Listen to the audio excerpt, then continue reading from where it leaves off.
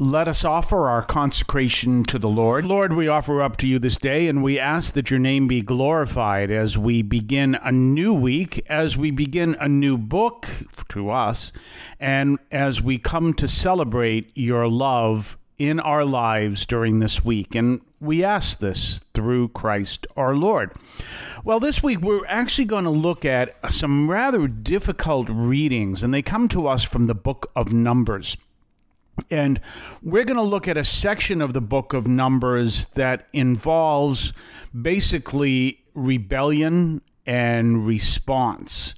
And so it's going to be rather interesting. These are some of the more fascinating readings from the book of Numbers. The New American Bible Revised Edition divides the book of Numbers into 3 sections, and we're going to look at the middle section, which basically deals with traversing the desert on the way to the Promised Land, and also that generation's loss of the Promised Land. So we're going to look at all of that.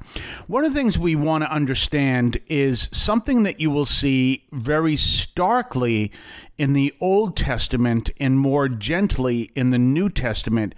And what that is people learning to trust in God. And this is something that we've got to do all the time, but it's a learning process and it can be rather difficult. For example, one of the things that Jesus says is fear is useless. What is needed is trust. Well, why does he have to say that? Because despite the entire history of the Jews, despite all that time, as he's speaking to the apostles, he is teaching them something that has to be learned over and over again, how to trust in the Lord. And it really shows how easy it is not to trust in the Lord or anybody else. And what's the first thing that people say you have to do is to learn, number one, who to trust, and number two, how to trust. And these two things are essential. But to learn to trust in the Lord is a long process. It's our whole life of process, and it's an important one that the Lord is constantly trying to teach us, as he was trying to teach Moses, as he was trying to teach the apostles. So we're going to see this. And one of the things you really want to look at is, I've said this before, and I've reminded people that for some people, the concept of evolution is controversial for them. But the evolution that is controversial for them is biological evolution. But you can clearly see a different form of evolution in the Bible anyway. And you clearly can see that consistently in our own existence. You can see the evolution of how we live our daily life from the early days when the Pilgrims first landed in Provincetown and then in Plymouth, to today, where they wouldn't understand half of what we were doing because back then they didn't have the technology that we have today. So, and how did we get that there? Through an evolution of technology. So there are forms of evolution. Well, another form of evolution that exists is an evolution of understanding. And we go back to something I've taught before about St. Augustine. And St. Augustine taught, and St. Thomas Aquinas describes this, that in the last line in the Gospel of John is the line that Jesus did and said so many things that there aren't enough books in the world to hold all those accounts. Well, what St. Augustine said 300 years later was that what it really means is that our understanding grows, and therefore there wouldn't be enough books in our own mind to contain the information at the time that passage was written in the Gospel of John. So our understanding grows. So as our understanding would have grown between the 1st century and the 4th century with St. Augustine, it grows with the 4th century to believe it was the 12th century with St. Thomas Aquinas, and then it grows from the 12th century to the present time.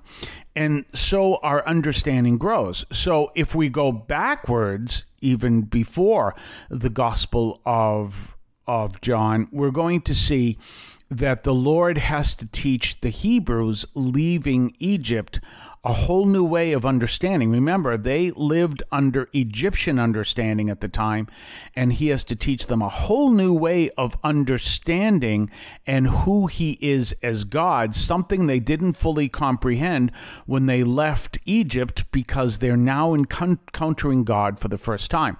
So this plays itself very strongly in these passages this week. We're going to talk more on the other side of the break. You're listening to St. Anthony Overnight from St. Anthony in Alston. You can now leave a message for us, which we can air and discuss on this program. Just call 617-297-7452.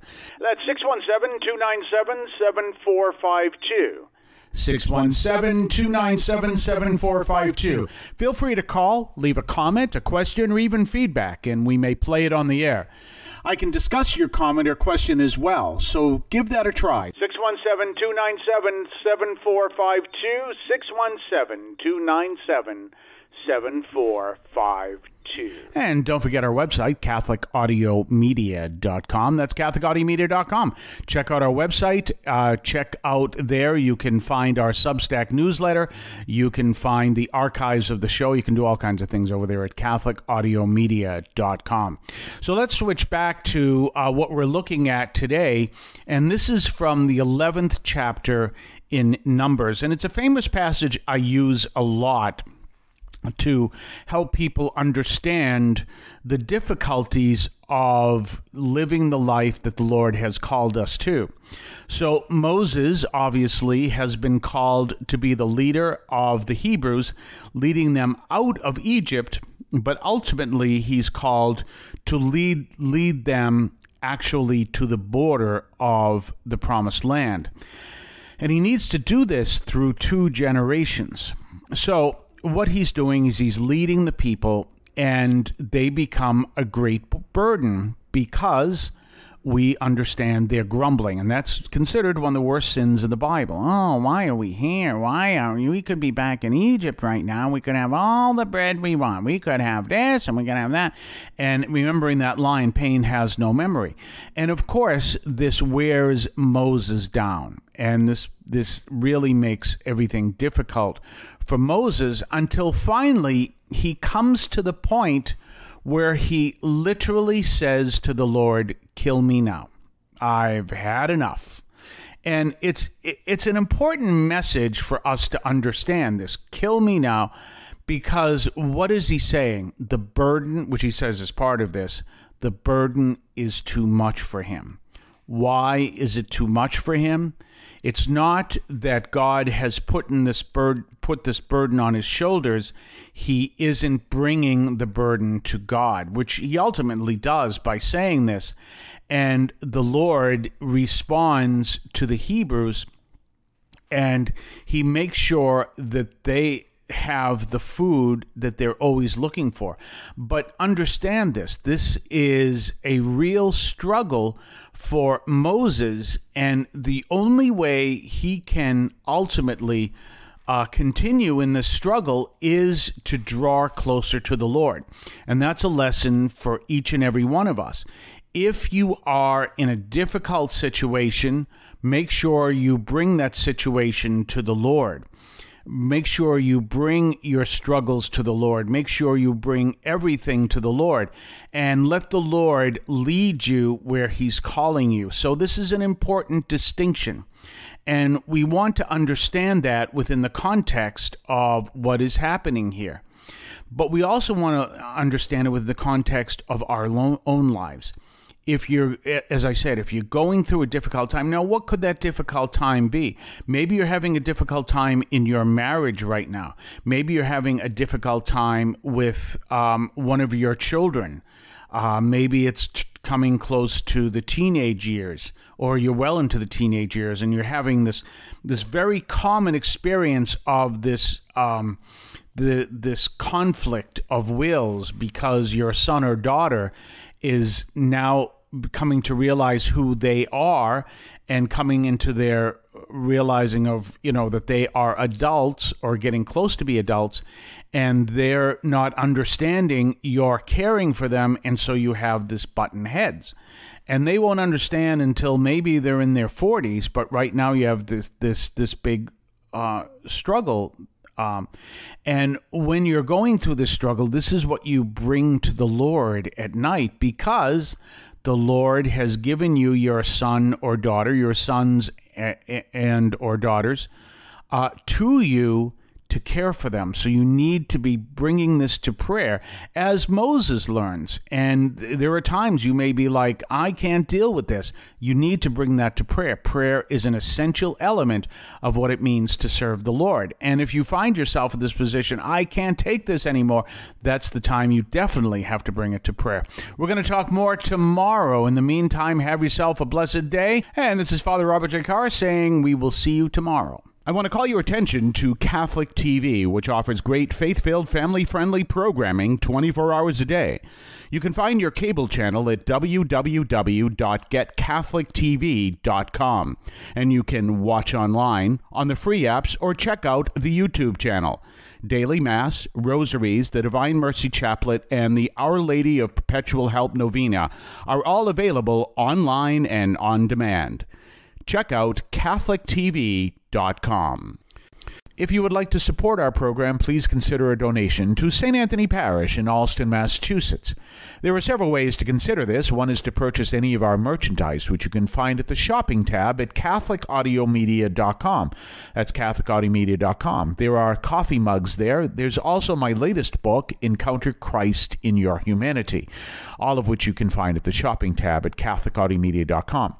You can also donate to the show directly through either the Donate tab, also at CatholicAudiomedia.com, or by sending a donation through the U.S. Postal Service with your questions and comments at 43 Holton Street, Allston, Massachusetts, 02134. That's St. Anthony Parish, 43 Holton Street, Allston, Massachusetts, 02134.